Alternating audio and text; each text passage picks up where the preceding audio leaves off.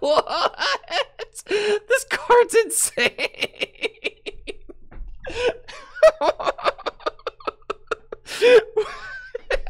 What in the world is this, bro? Yo, what's up everybody? Andrew Mahone here with Tricky Jim at Full Grip Games. Metal-type Pokemon are known for their tough defenses and can be difficult to take down in battle, which is especially true in the new Gym Leader Challenge format. If you're new to Gym Leader Challenge, don't worry, it's super easy to get into, a lot of fun, the decks are cheap, and you can play it all on the Pokemon trading card game online. There's just 3 rules to keep in mind when you're building a Gym Leader Challenge deck. First and foremost, you can't play any Pokemon with a rule box. No Prism Stars, no Pokemon V, GX, EX, or anything like that. You can only play one type of Pokemon in your deck, so your deck has to be monotype. You can pick your favorite type, fire, water, grass, metal, whichever you want. And you can only play one of each card except basic energy in your deck. And the results are amazing. We've had a ton of fun playing this format so far on stream. If you haven't already, make sure to check out the Twitch channel, twitch.tv/TrickyJim, where I stream live Pokemon trading card game content every single weekday. If you've got any more questions about Gym Leader Challenge format, make sure to check out gymleaderchallenge.com, where we've got all the rules spelled out, frequently asked questions answered, and blog posts written by members of the Tricky Jim community posted to share information about Gym Leader Challenge. Also, make sure to join the Tricky Jim Discord. The link is in the description below. Now let's check out that awesome metal deck. Big shout out to Twitch users Mass Dave and VS Seeker who inspired this awesome metal type deck. The goal of this deck is to set up an iron defense with Aegislash and its big shield ability, which reads all of your Pokemon take 30 less damage from opponents' attacks. And something that I love about Gym Leader Challenge format is that an ability like Big Shield can have a big impact on the outcome of the match. Pokemon like this don't really see play in standard or expanded format, but Big Shield is very good in Gym Leader Challenge format, effectively boosting all of your Pokemon's hit points by 30. And some of these metal Pokemon are really big, like Aggron and Copperajah. We also play Galarian Perrserker, whose Steely Spirit ability makes your metal-type Pokemon's attacks do 20 more damage to your opponent's active Pokemon. So there's some serious buffs in this metal-type deck, and your defenses can be boosted even further with some great tool cards like Metal Frying Pan, which makes your metal-type Pokemon take 30 less damage and turns off its weakness, which is great since fire decks can be tough for metal decks traditionally, but we've got a lot of ways to play around that weakness with the coding metal energy as well. And we also got Altar of the Sun, 3 ways to turn off your metal type Pokemon's weaknesses in this deck. We also got Metal Goggles, which makes the metal type Pokemon it's attached to take 30 less damage from attacks, and your opponent's abilities and attacks can't place damage counters on it. And Metal Core Barrier from Unbroken Bonds. It only gets attached for a single turn, but it makes the metal Pokemon it's attached to take 70 less damage from opponents' attacks. These buffs can make a huge difference in the game, buffing the HP and defenses of your already enormous Pokemon. I mean, Aggron, for instance, has 180 base hit points, and its Guard Press attack makes it take 30 less damage from the opponent's attacks during your next turn. And then Seismic Rift does a massive 240 damage, with the drawback being that you do have to do 30 damage to all of your own Pokemon. Copperajah is your other massive attacker, 190 hit points, and its Muscular Nose attack does 220 damage for just 3 metal energy. But there is a drawback. If this Pokemon has 8 or more damage counters on it, this attack does nothing. So Dig Drain is a great attack to use if your Copperajah has too much damage on it. Heals 30 damage from this Pokemon and does 60 damage. Copperajah and Aggron are 2 heavy hitters in this metal type deck, but we do have a lower maintenance Pokemon that can really get out of the gates quickly. Kartana from Celestial Storm with the Divine Paper attack for 2 metal energy. It does 40 damage plus 90 more damage if your opponent has exactly 6 prize cards remaining. So 130 damage for just 2 energy at the beginning of the game, which is one of the most valuable times for Kartana to be attacking, since a lot of decks take a couple of turns in order to get set up. Kartana can start taking prizes early while you build up your big, beefy Pokemon like Aggron and Copperajah on the bench. And in order to charge up Copperajah and Aggron, Bronzong is here with the Metal Links ability, which allows you to attach a metal energy from your discard pile to one of your bench Pokemon once during your turn. This deck really is a ton of fun to play. It was my first day playing it on stream today, and I really enjoyed my time with it. I definitely recommend trying out Metal Pokemon in the new Gym Leader Challenge format. Check out the gameplay ahead, and let me know what you think of Metal in Gym Leader Challenge format in the comments below. All right, we're setting up against a Dragon deck. Dragon is a bold choice, especially before Evolving Skies comes out. Evolving Skies is going to be getting a lot more Dragon Pokemon added to the Gym Leader Challenge card pool. Evolving Skies dropping as a supplemental GLC set. I went and I looked through all of the ancient trait Pokemon again, because I was like, you know, it would be cool to like have some of them in the format. But really, the thing is that the ancient trait Pokemon are like not that good. They're not. Like, most of them are pretty bad. But then like Water gets like the best too. Water gets Swampert and Articuno. And they're the 2 best ancient, and Colorless, right? It's like, so does Colorless need more control cards in Gym Leader Challenge format? No, it doesn't. Yeah. So Colorless doesn't need more control cards. And Water doesn't need more heavy hammers, right? So we just leave them out. It's just not really worth it.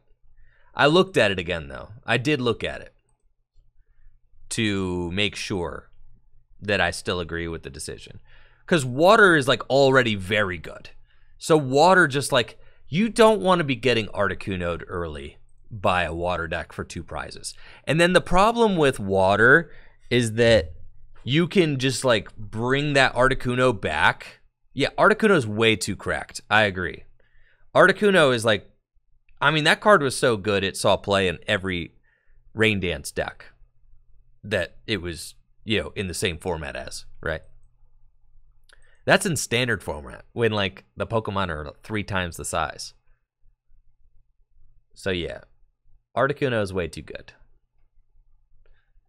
The reason for the black and white cutoff instead of Heart Gold, Soul Silver is because abilities and Poke Powers and Poke Bodies have very weird interactions. Like Garbodor's Garbotoxin ability doesn't stop Poke Powers or Poke Bodies, which is, like, not really in the spirit of the game of what, you know. So we want everything to be centralized. Also, Item Finder says, not Item Finder, Junk Arm says that it gets back trainers from the discard pile, but what it really means is items, but items didn't exist back then. It's just really, it's really not worth it. All right, so we're going to VerseSeeker for Erica and try again. Yeah, it's just not worth having those cards in the format. Okay. Maybe my Kartana will get there someday. Let's go get the Evo. Cool. We're going to get this guy out. Got a Scape, Air Balloon. Cool. Those are options to get this thing out of the active position. Here goes Perrserker. Slap the Jirachi down, pass. Right. Well, the thing is that, yeah, the unlimited formats were never really existed. Were never really intended to exist. But, like, everything from black and white on is standardized. They, like, decided with the black and white sets, like, we're just going to do everything this one way, and we're going to keep it that way, for better or for worse. And so that's why the black and white era is, like, the modern era of the Pokemon TCG. And everything jives. The abilities all, you know, for the most part, they all interact fine together and everything. So for ease of play, it makes way more sense to cut off at black and white instead of going all the way back to Heart Gold Soul Silver. Also, some of those cards from Heart Gold Soul Silver were like too strong. Yeah, some of them were very, very good. Ooh, the goos. All right. Actually gonna take this opportunity because I don't think you have a switch. So I'm gonna do this, and then next turn I'm gonna research or Juniper or whatever. Celebi Prime. I mean, does grass need Celebi Prime? No. I mean, it wouldn't even play Celebi Prime, but yes, that card is very good.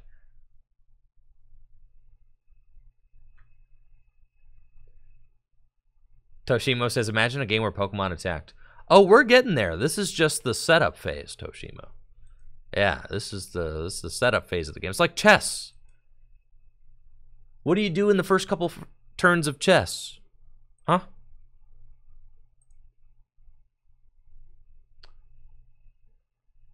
What do you do in the first couple turns of chess? You move a pawn, I move a pawn, okay? It's the opening plays, right? Set up a scholar's mate. Blitz the king.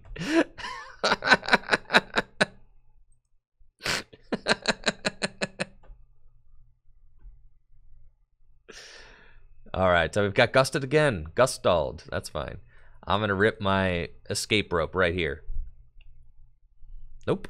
Got Tate Liza for next turn, though. So, if you don't knock out my Aegislash, you're down.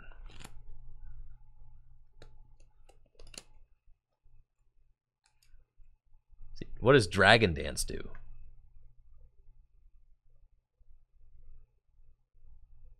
Phew. Dragon, what?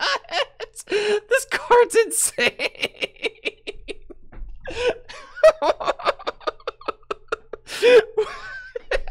What in the world is this, bro? Dragon Dance, man. Oh, this Haxor is. This Haxor is about to be doing 230 damage.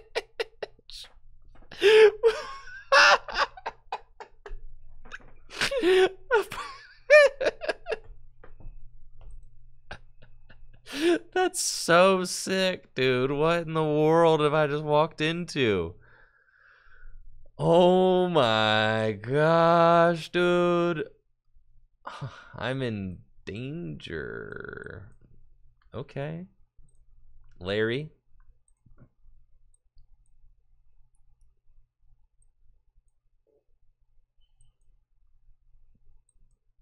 Here's to hoping I find an escape rope. Oh, you're livid. Get this thing. Go to the bench, bro. Get out of here, bro. Get out of here, Haxorus. Yeah. Nobody wants you here, bro. Not like this. Yes. All right, next. Drampa. Okay, we got Frying Pan. I'm not going to play it down yet. Well, yeah, I'll put it there. Put her there, pal. Okay, Divine Paper. Take the knockouts. Let's go, Kartana. Let's go. The unfortunate thing is that Haxorus only needs to do 60 damage to knock out my little paper fella.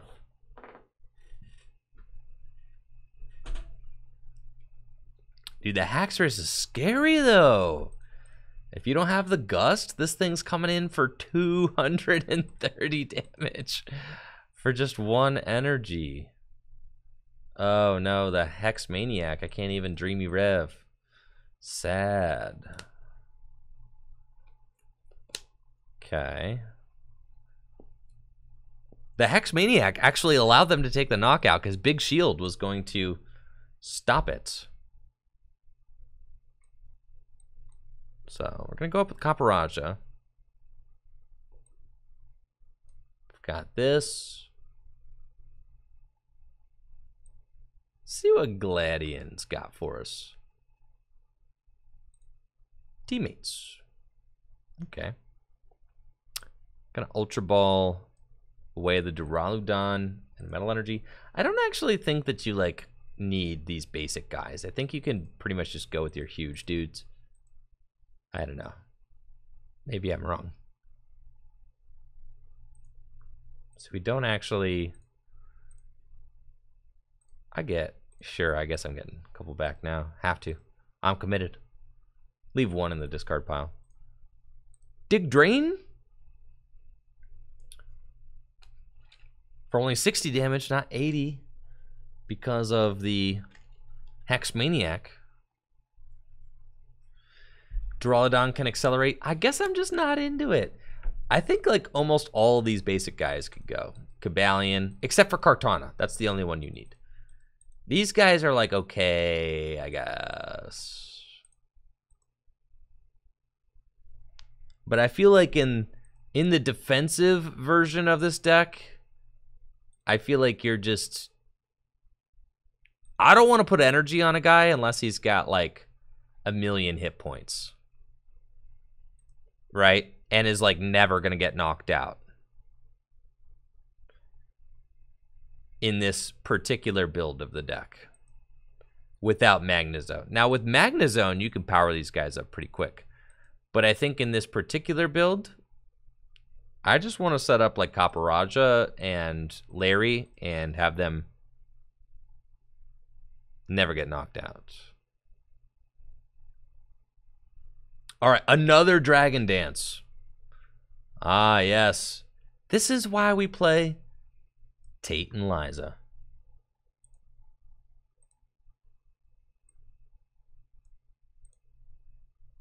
That's why we do it, chat. Give him the muscular nose. 220 damage. Copperajah is taking 60 less damage from attacks. I could have attached a shield energy. It would have been taken 70 less damage from attacks had I done that. Another boss's orders, please stop. I don't... Listen, he doesn't have any energy on him. Leave him alone. He's a big boy. Can't retreat. Okay. The rainbow energy, nice. Activating the Raging Blade on that for 120 damage. Oh, the floatstone is priced. You're right. Beautiful. I forgot. Yeah, the floater's totally in there. Oh, but can't retreat. Yeah. So actually I am stuck. Because I'm gonna get, I don't know, maybe my opponent just goes for the, they might go straight for the Raging Blade. Yeah, they went for the Raging Blade, not the Rumble, because Rumble would have done actually 0 damage. Evosoda, that's what I'm talking about. Bronzong, Gladion. Get the floater. Viridian away. A Metal Energy. Altar of the Sun. Floater. Metal Lynx. And Copperajah. Coming in for another 220 damage. Let's go. 240.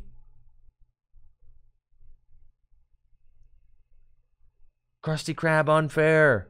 Copperajah is in there.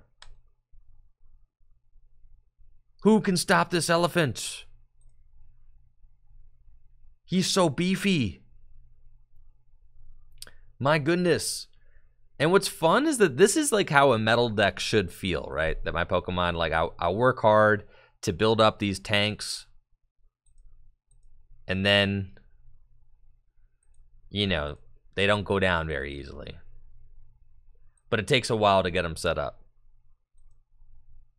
All right, Devoured Field. So dragons do 10 more. Dragon Call.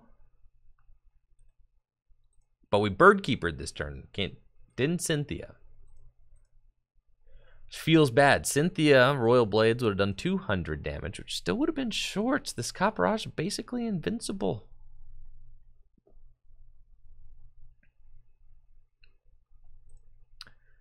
Basically invincible at this point. He's huge. I mean, these tools are absurd. The Aegislash is absurd. Minus 60 damage? Yeah, it's so nuts, right? You basically are just trying to set up this Copperajah or the Aggron, like one of those two, right? That's like your strategy. You're setting up one of these copycat. I don't want to deck out. I don't want to wait. Okay, cool. don't let me deck out, bro. Close. Okay. Muscular schnoz. Dang, bro. 240 hit damage. Oh, I get to Gladion again. Aegislash with the memory. True. It's true. You can attack with tool drop. There's an Alolan Dugtrio. Is it increases damage by 10 or something?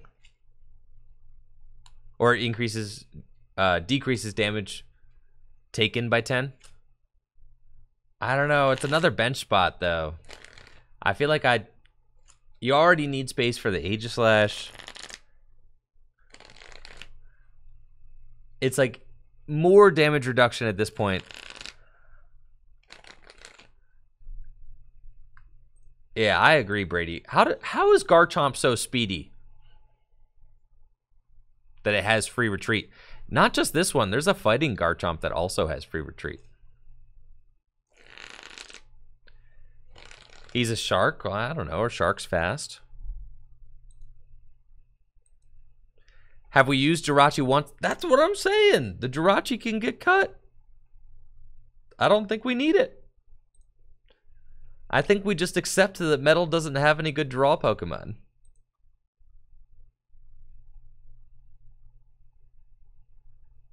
I don't know. We kind of want it. Okay, I think that you keep the Jirachi here for N. For N and reset stamp. You're really not trying to get like 2 cards is better than none. Getting to look at 2 cards is better than getting to look at 0 off of N or reset stamp. And this deck has the potential to get end and reset stamped very hard. So I think that is fair. If there's any reason to keep it, I think that makes sense. Uh-oh, the air balloon still taking... The field blower still taking 30. Oh, but the muscle band. Is this the 220 damage knockout with Garchomp? Here it is, dude. Is this it?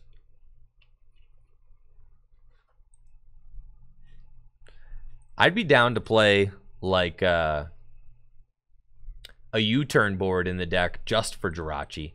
Like 1 float stone, 1 U-turn board, so the U-turn board just like keeps coming back.